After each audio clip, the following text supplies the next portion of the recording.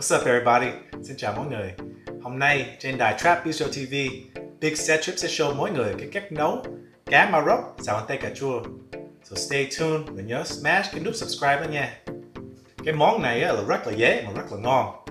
Chỉ cần một củ hành tây nè, 2 cà chua, 1 tí tỏi, 1 hộp cá Marock.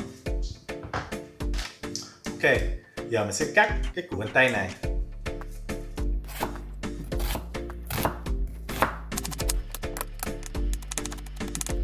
Cái cà chua này mình sẽ cắt thành 8. Rồi, mình đã bầm tỏi rồi. Cắt cà chua với hành tây. Giờ let's get it. Let's xào. Rồi mình đã bật cái lửa medium. Giờ mình để hành tây vào nha.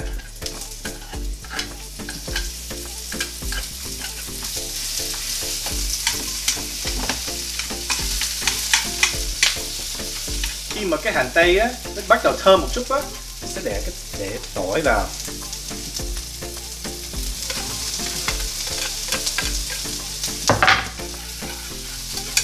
Sau khi mình để tỏi vào chảo á, mình phải rất là cẩn thận, tại mình không muốn cho nó đen quá, không muốn cho nó cháy. Nếu cháy á, nó sẽ làm cái món ăn của mình rất là đắng, mình không muốn làm vậy. Rồi mình đã xào hành tây với tỏi thơm rồi á, giờ mình sẽ để cái cá Marock vào cái chảo. Mình nên xài một cái spoon hay một cái spatula, đừng có gấp bằng đũa.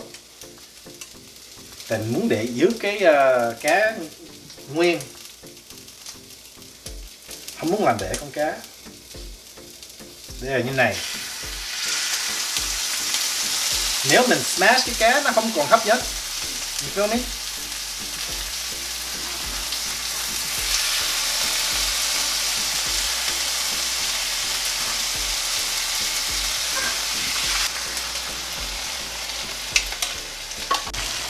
Ngon quá ngon. Ok, nào cái step cuối cùng á là để cà chua vào.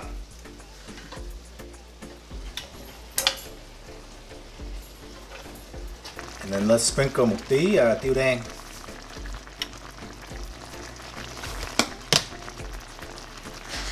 Giờ mình sẽ nếm. Ngon mà vẫn còn thiếu nước mắm. Xong mình để một tí nước mắm vào đây nha.